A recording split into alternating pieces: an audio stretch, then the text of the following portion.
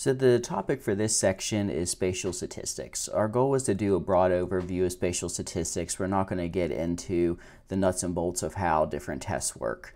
Our goal is really to focus on what these tests are for, what they tell you, the type of data that you can provide them, and then how you interpret the results. We're going to start off with kind of a more general overview of statistics and just summarizing data. Then we'll talk a bit about sampling, and then we'll look at ways to summarize the spatial central tendency and spatial variability of data, and then we'll look at more local and global and local tests of things like spatial autocorrelation and clusters of hot or high values or low values.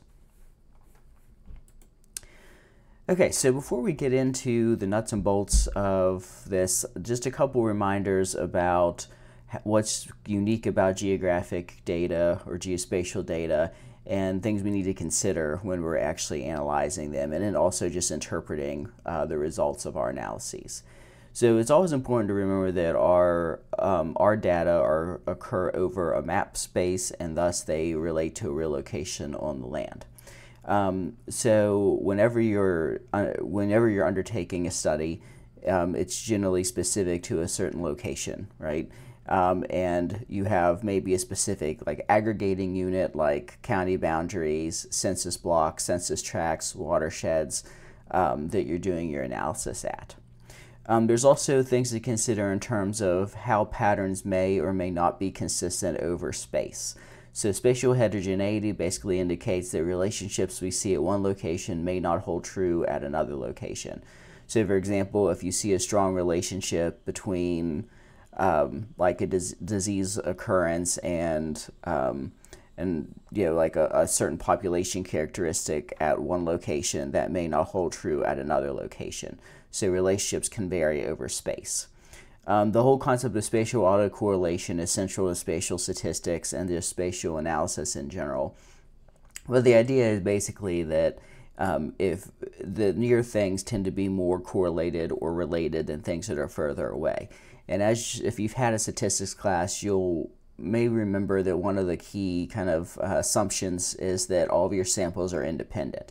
So spatial autocorrelation kind of indicates that the spatial independency may be an issue, and there are techniques for measuring that and techniques that are more robust to dealing with spatial autocorrelation when undertaking an analysis. The same also holds true in the concept of time. So generally speaking, observations closer together in time tend to be more similar than observations that are further apart in time. Also, patterns that you see at one time may not hold into the future or be true in the past, right? So there's heterogeneity in patterns both across space and time. And again, temporal autocorrelation is this idea that features closer in time may be more similar to each other. Obviously, there's other kind of interesting, like longer scale patterns, right? So we have like seasonal oscillations, decadal phenomenon, like in the case of weather, where you can see patterns that correlate at different time periods or kind of at different levels through this like oscillation of a pattern.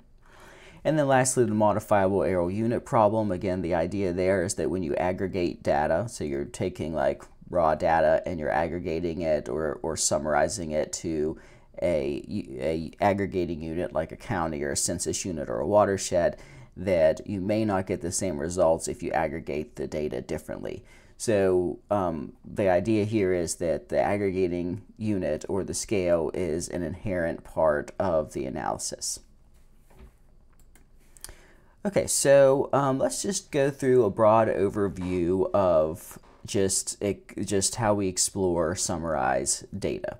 We're going to start off by looking at some univariate summarizations, meaning one variable as opposed to comparing multiple variables. So one common way that we summarize a single variable is with a histogram. So the idea with the histogram is that the variable of interest is plotted on the x-axis. So this would be our variable of interest. And then what's plotted on the y-axis is the count of the values falling in a certain range. So the user must define a bin width. So this is one bin. So maybe that's, if say you're looking at this is depths. So maybe your bin width is 5 meters or 2 meters or 10 meters, right? So you define a width, and effectively you're counting the number of observations that fall in that data range, and that's what specifies the height of the bar, right? So again, if you have smaller bins or larger bins, you're going to see a different pattern. There's not, or maybe not different, but you're going to see the visualization is not going to be the same, right? So if you have smaller bins, you may end up seeing more like local noise or local patterns. If you use a very large bin, it may be a more general pattern. Again, if you're really wanting to explore your data, it's maybe a good idea to produce histograms using different bin widths to see how the patterns compare, right? So again, the y-axis is going to be the count, or the number of observations within each bin. Sometimes that's labeled as a frequency, but effectively means the same thing, right? So in this data set here, these values are more frequent. You can see that there's a bit of a tail out to the right, so there's some outlier high values. In this graph, this is depths for a lake. So this is kind of an opposite pattern. So most of the values are fairly low. So this is kind of the more dominant values, and then it kind of tapers off here to deeper values, right, or higher depths, right? So we would call this kind of a skew to the left pattern, where this is more of a skew to the right pattern. So anyway, looking at these graphs can give you a sense of how the data are distributed, if they're approaching a normal distribution, if there's a skewness, or maybe if there's bimodal or something. Another common use of histograms and these types of plots, which we'll talk about in a second, is to compare categories. So a kernel density plot, for those of you in GIS, this is the same thing as a kernel density surface, where we're basically looking at the density of observations, except in a space we're doing this over 2 dimensions, height and width, height and width, north-south / east-west. When we're doing this in a graph space for one variable, we're just doing it in 1 dimension. So effectively, you're fitting this function through the data distribution to see like how it's distributed. So this is similar to a histogram. It's just fitting this kernel density function instead of using the bins, right? In this case, we're actually plotting different distributions for 3 different groups here. So this is a famous data set. This is the MT-CARS data set. If you ever take like a data science class, you'll probably run into this.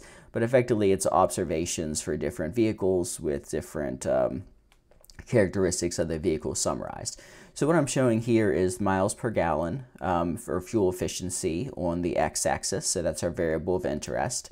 And now in this case, our axis is density. Note you can also use frequency or count as opposed to a density when you create these. But basically, this is allowing us to look at and compare the distribution between the distribution of fuel efficiencies between 4-cylinder vehicles in the data set, 6-cylinder and 8-cylinder vehicles in the data set.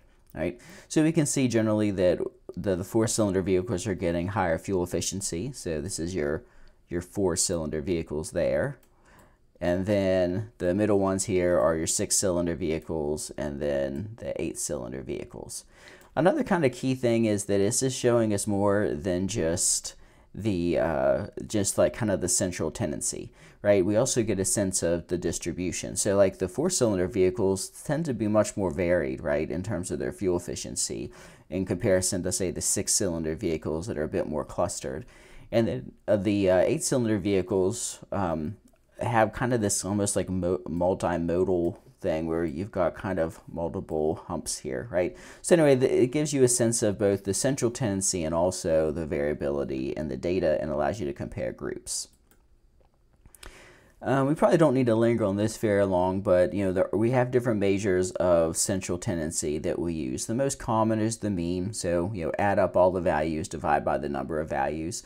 But some other options are the median, which is the 2nd quartile or the 50th percentile. So effectively, it's the most middle number. So 50% of the measurements are below it and 50% are above it.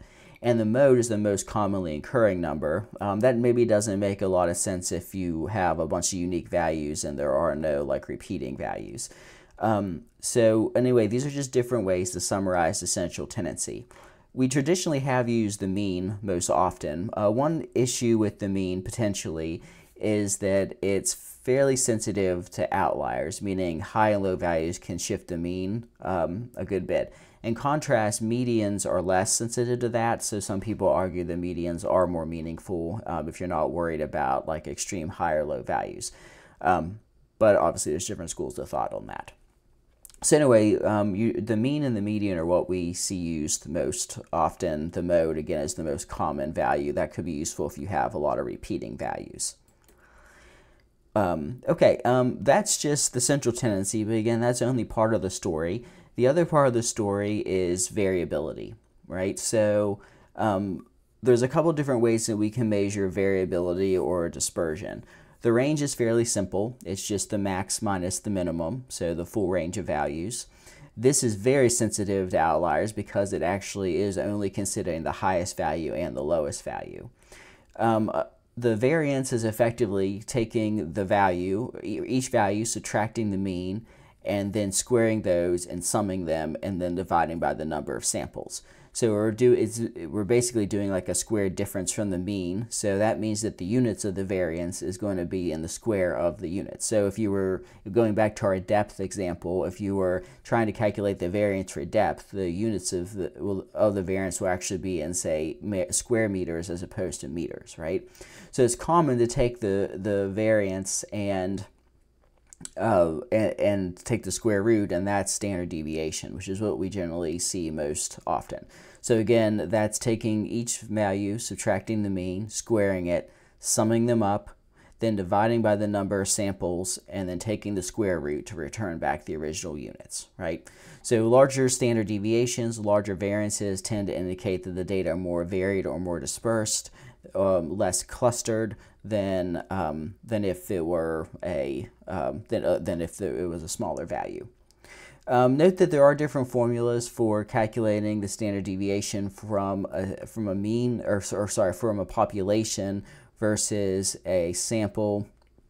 We don't really need to worry about that here, but just as a side note, there are slightly different formulas for that are listed here. Okay, another common way just to look at the distribution of a single variable is as a box plot. So a box plot is used to show the kind of full distribution of data, and these are the different components that are included. So you generally have the minimum, so the lowest value, and then the highest value.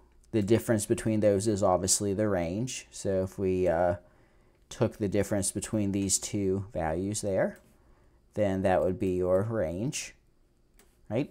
And then we have the first quartile. So the first quartile means that 25% of the data are below it and 75% are above, as shown over here.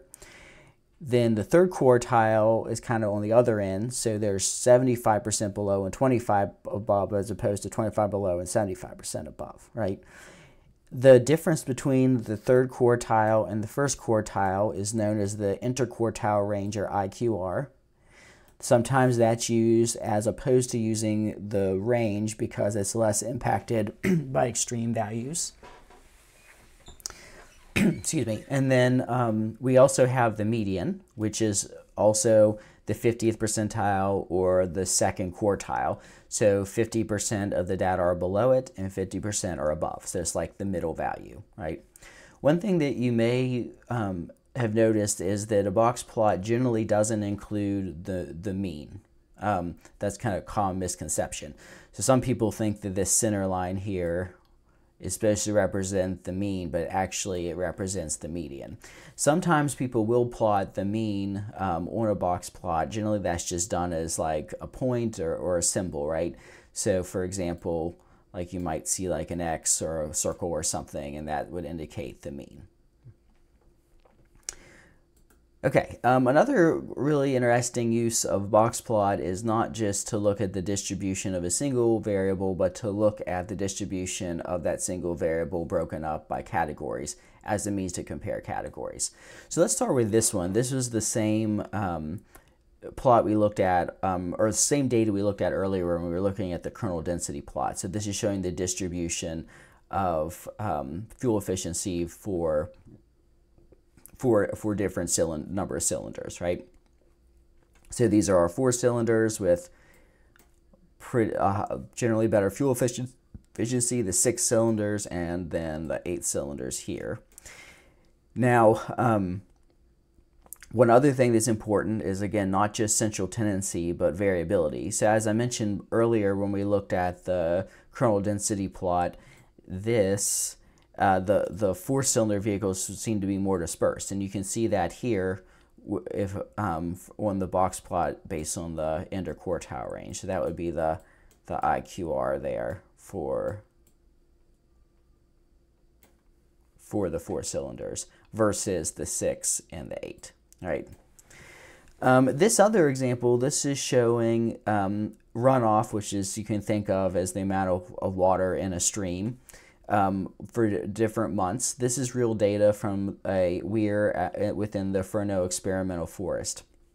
So we can see this kind of seasonal trend where it's generally wetter or there's more water in the stream kind of through the winter and spring months, then kind of drying up more in the summer, and then maybe getting a little more wet later in the fall.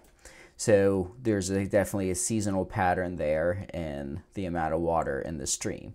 And we can also see maybe changes in the variability across these different measurements. So we see generally less variability here in the summer months than maybe we do in the winter months. Okay, this is just another example. This is the NDVI, Normalized Difference Vegetation Index, for 5 different land cover types. So water, barren, forest, herbaceous, woodlands.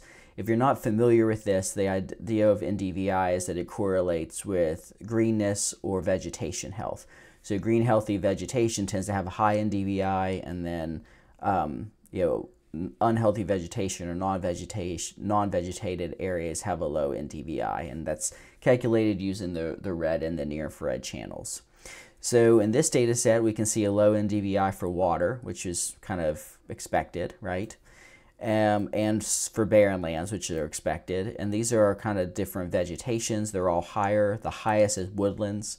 If you're wondering why that is, this is actually calculated from a leaf-off image. This is over a mine site, and in the mine site, these kind of lower woody vegetation is more deciduous, conifers, evergreens, whereas the forests are more deciduous. So since it's in the winter, that's why you see that difference. Okay, so another note about box plots, it's common to see points plotted. So for example here, either high or low. Different software will do this differently. One common setup is that if a high value is more than 1.5 IQR from the 3rd quartile, then it's going to be plotted as a point. And if in contrast for the low values, if it's lower than 1.5 IQR from the 1st quartile, then it's pointed as a point, or plotted as a point. So you could not do this, and you could just extend it all the way up to the highest value there, something like that, right? But in this case, they're just doing a cutoff and then plotting those as kind of like outlier points. So there's different ways to do that. Okay, so those are all plots where we're looking at a single variable. So now let's look at plots where we have multiple variables that we want to compare. So one of the most common ways to compare two continuous or numeric variables is with a scatter plot. So this is going back to our empty cars data set. So here we're comparing the fuel efficiency with the weight of the car, right?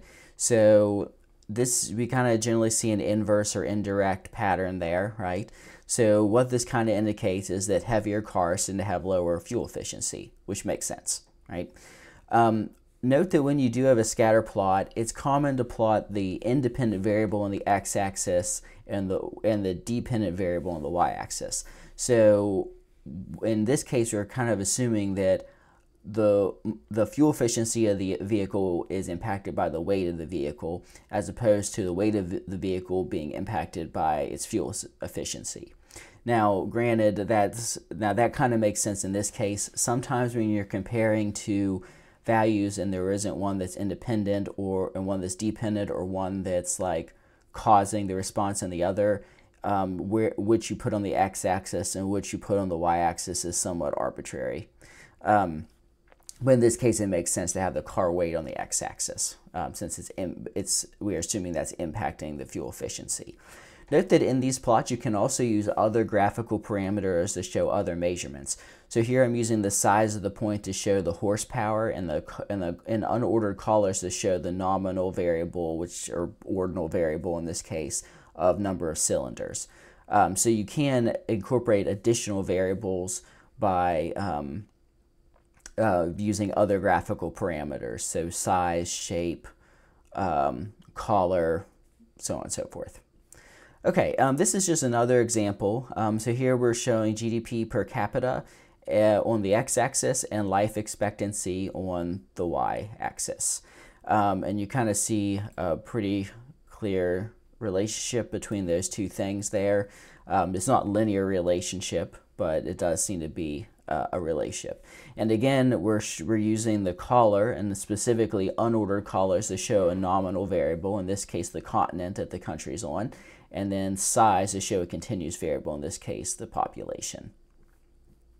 And this is from the Gapminder data set, which is another fairly famous data set. Okay, so what if you want to compare more than two continuous variables, but pairwise, or two at a time? So one way that you can do that is with a scatter plot matrix. Okay, so scatter plot matrix basically plots each pair in a matrix or an array. So for example, this is showing the relationship between NDVI and percent canopy cover, right? So this allows you to kind of compare each variable, each pair, and get a sense of which ones seem to be most correlated with each other, right? So for example, it looks like, for example, there's more correlation between brightness and greenness than there are between, say, greenness and percent canopy cover. It's kind of interesting, just based on these distributions. Note that the diagonal in this case is comparing the variable with itself, which is unnecessary because that would be a perfect correlation. So here they're just showing the histogram so you can see the data distribution, and then all the off diagonals are comparing two pairs. If you are interested in kind of quantifying the correlation between two variables, there are measures for that. We're not going to get into that in here, but just as a quick note, if you're specifically interested in the linear correlation between two variables, you can generally use the Pearson correlation coefficient. If you're interested in correlation that's not linear, then you're maybe going to use the Spearman or the Kendall-Tau methods. Note that those two methods, even though they're nonlinear, they still assume a monotonic relationship, so increasing, decreasing in one direction as opposed to a more complicated trend. So you could use a Spearman or Kendall coefficient to look at like a relationship between two variables that was something like this, right? Or this. So increasing in one direction, but not linear. However, a monotonic relationship would be something like this, right? Where it's kind of like, you know, diverging, so increasing at, this is the low, and it increases as you go up or down from that point, right? So this is not monotonic because it's not increasing or decreasing in any direction. So neither the Pearson, Spearman, or Kendall-Tau really are useful for these types of situations. If you're interested in nonlinear monotonic trends, though, you can use Spearman or Kendall for that.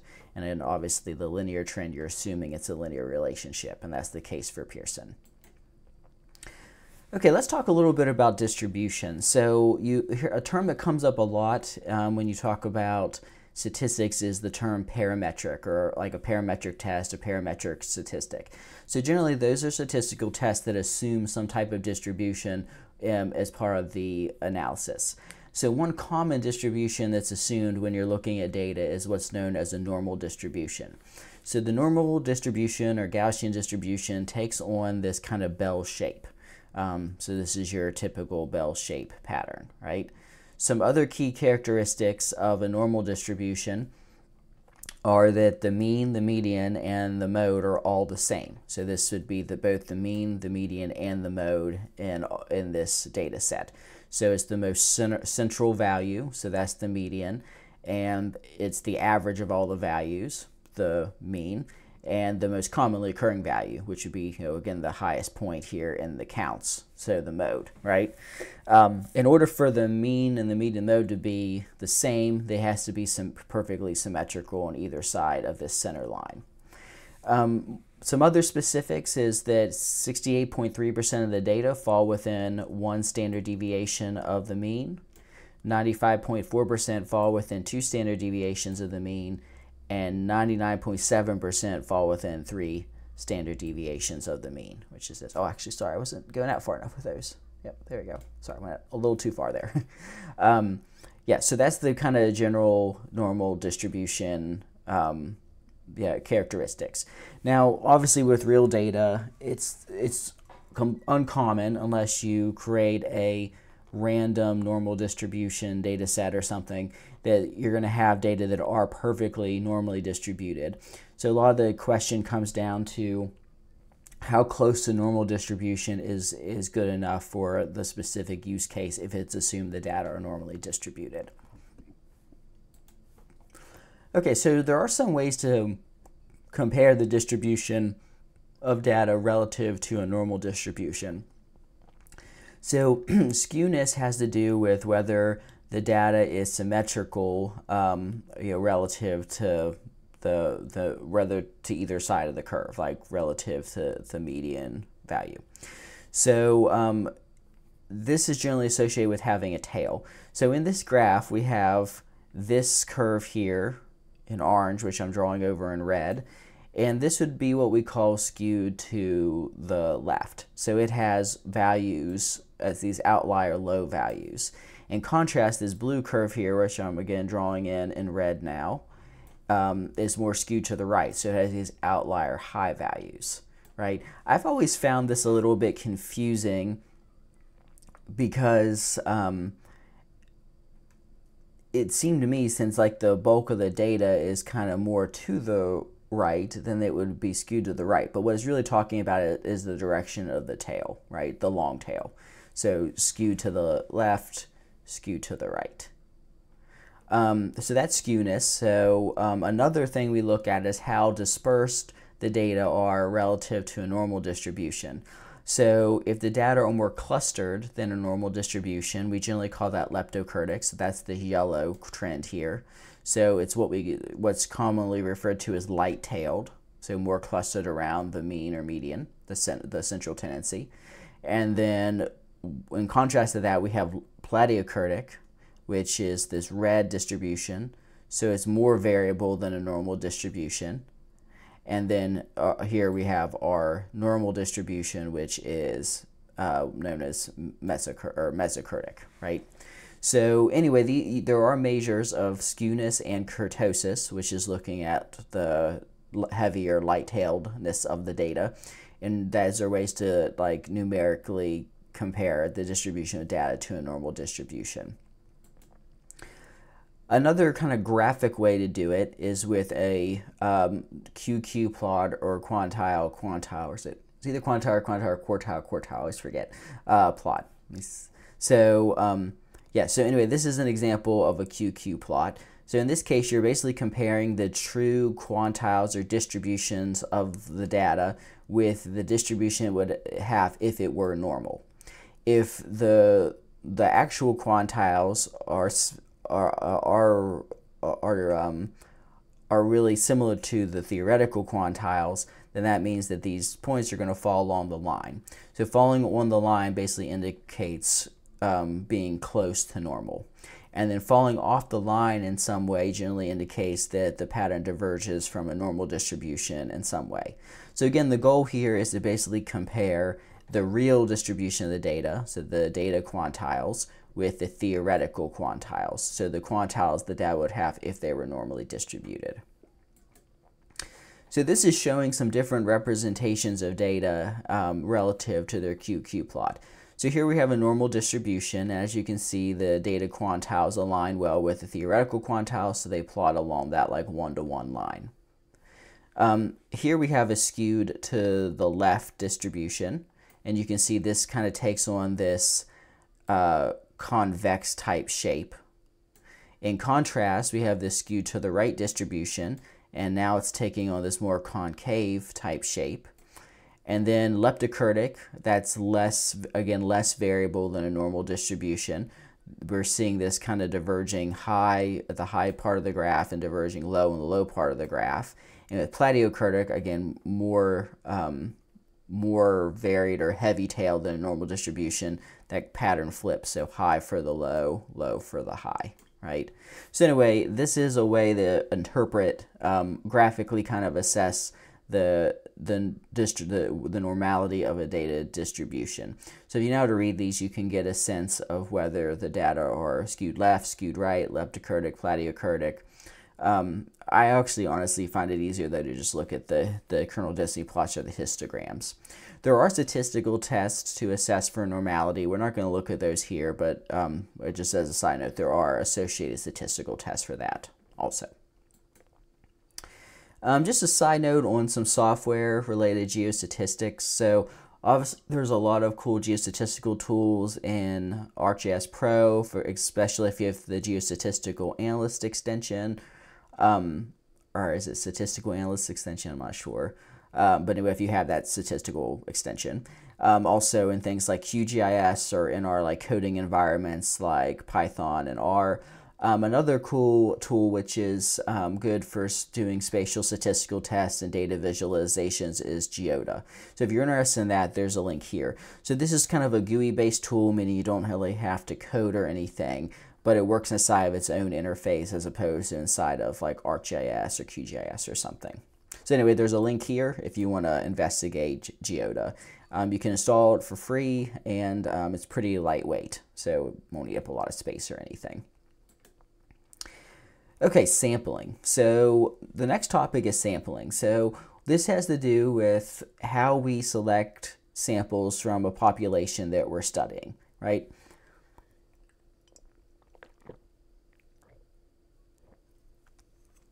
Okay, so the first thing is you have to kind of think about what you mean by population, right? So what is the population?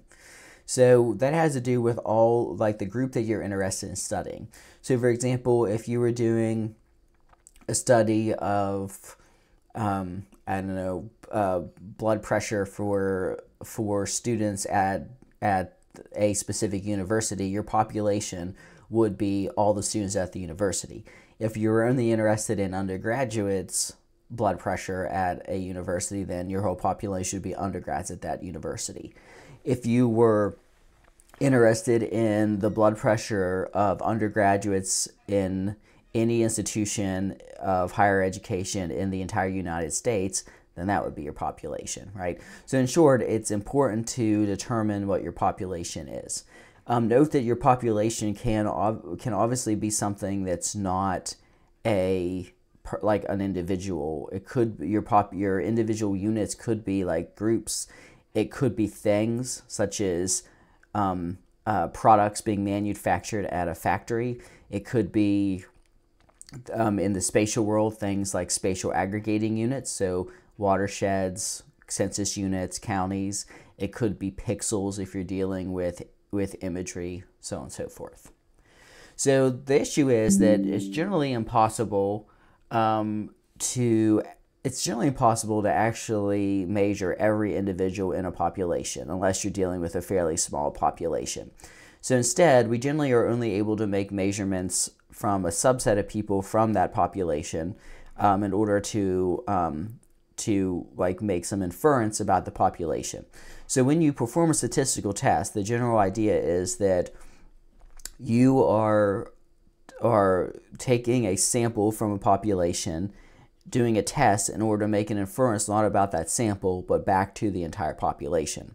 So in order to do that, it's important that you have a representative sample from the population. and that's generally done by sampling in an unbiased, randomized way. Unfortunately, in the real world, it's not always easy to actually create a unbiased assessment, or collect an unbiased sample from a population. Okay, so let's talk about some different ways to do sampling in like a spatial context. All right, so one way to do it is simple random sampling. So let's say your study area is a watershed and you're collecting soil cores or something. So in this case, you would select random locations across the entire watershed, and you would have to go to each of those locations and collect a soil core there. Sometimes with spatial simple random sampling, people will set a minimum distance threshold. So for example, you may not want to collect soil samples that are closer than 10 feet from each other. One common use of that is something like if you're comparing the data to like a remotely sensed image or data set, you maybe only want it to only be possible to collect a single observation in any given pixel.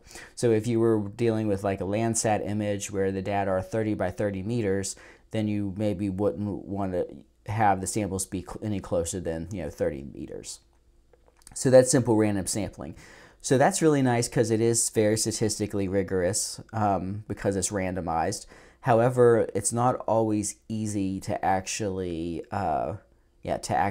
create a completely random sample. So imagine that you're actually on the field collecting this, so you'd actually have to go to all these locations. You may not have access rights or to a site with private property, or the terrain might be rugged and it might just not be possible for you to actually even get to some of these locations. So even though it's statistically rigorous, there are some complexities. Systematic sampling basically is collecting observations on a regularly spaced pattern, like on a grid. So obviously you can see that here. So collecting measurements every 10 meters, for example. It's also common to collect measurements along transects. This is partially because it can be easier to like walk along a transect than it is to hike to random locations, right? So you would specify a start and end point, and you would hike along that, and you would either collect measurements on a regular basis, so like every 10 meters, every 100 meters, whatever. That's generally called systematic sampling along transects. Excuse me. And there's also like random sampling along transects where they're not evenly spaced. There are some fields where transect-based measurements are used a lot. One common example is in like forestry and forest administration. So the idea is if you basically would have a transect that you walk, and every so often you're collecting whatever measurement you want, whether it's fuel bed depths or whether or not there's biomass there, height of the biomass, whatever. Stratified random sampling means that it's random, but it's stratified or grouped based on a variable.